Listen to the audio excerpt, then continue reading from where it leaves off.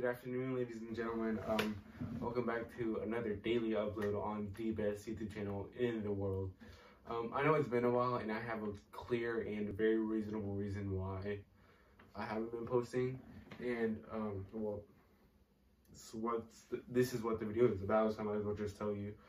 So technically, me and my family went to this super big road trip 4 months ago, and well, we were 2 hours in and I was already bored, so I just took the fattest nap. I wake up and we're at this gasoline store, and my mom is in the car, my brother isn't in the car, my dad isn't in the car, and so I was just like, oh, they're probably just pooing and peeing. So I went inside as well, and there was absolutely no one in there, and I was really confused for 3 hours, because I was there for 5 hours total, alright? And I had no idea what was going on and why they weren't there. And I was just scared out of my mind, as y'all would probably assume. And well, I got bored of looking for people, and the car was still in the where you turn the car on. There we go. And well, I just left them, or so I thought at the moment. I didn't really know what I was doing other than driving.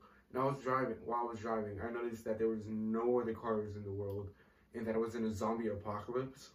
Hella confusing, I know, because you thought you were there, but you weren't. I was the only one in the world at the time. You were sleeping in heaven, and you came back down, but yeah, I was in the zombie apocalypse with my third ex, which her name is Regina Phalange, and she has the fattest dick. Honestly, go back to her anytime I want, or anytime she wants me back, I'll definitely go back to her. But yeah, it was no one other than me and her, and if that's what I said, forget her. She died a long time ago, whenever I was 2.5. But yeah, I started driving, no other cars there, really confused. I was like, what is going on? And then I just see a horde of people, or that's what I thought. Honestly, it was a whole bunch of zombies and skeletons, and creepers, and I was just scared out of my mind, and I didn't know what to do. So the first thing I did was, well, my first thought was, oh, go there and run them over. But yet again, there was, well, thousands of them and only one of me. Then my second thought was, maybe I should just not go through them and just mind my own business and run away. I'm out of breath. Okay, anyways, but then I was like, no, I'm David. I'm gonna do it. And I ran through them, and it was 1,000 versus 1, but yet again, I count as well 50,000. So I managed to take all of them out, and I just keep on driving. I didn't know where I was driving, or why I was driving, or where my parents were, or where you were, but I was driving, and I had no idea what to do other than just drive. Next thing I know, the Enderman. Okay, I'm not gonna lie, it wasn't an Enderman, it was LeBron James. You know, he's tall and black, same thing. And he was holding a basketball like this. I didn't know what to do. And I had a gun in the little box thing in the middle, and I shot him, and then he teleported.